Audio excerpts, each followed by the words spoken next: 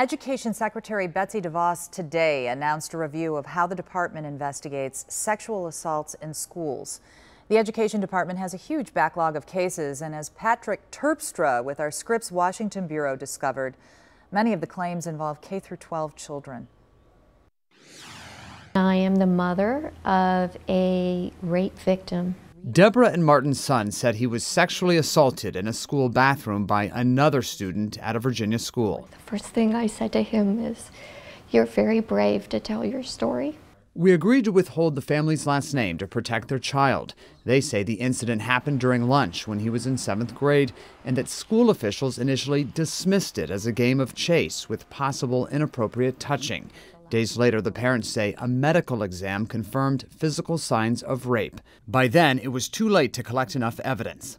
The schools, through their lack of action, really denied my son his chance at justice.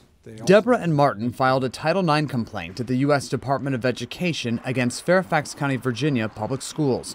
Title IX is a gender equality law and requires any school receiving federal dollars to address sexual assault among students. They filed their case 2 years ago and are still waiting for a response.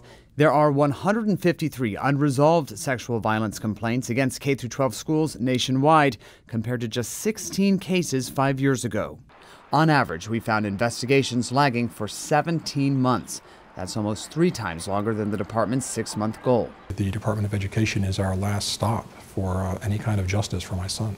In a speech Thursday, Secretary Betsy DeVos said the Obama administration's policies overlooked the rights of the accused and burdened schools with confusing and elaborate guidelines. She announced a public review of how the department conducts investigations. To replace the current approach with a workable, effective, and fair system. But there is concern the new procedures will fail to reveal patterns in schools that respond poorly to sexual misconduct.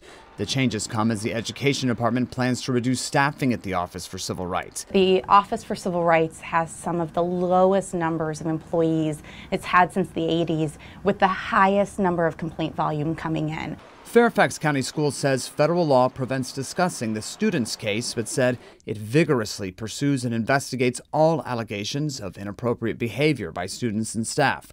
Deborah and Martin's son is now in private school, they say still healing from the emotional wounds. The Department of Education doing these investigations really is critical to victims who otherwise have no recourse.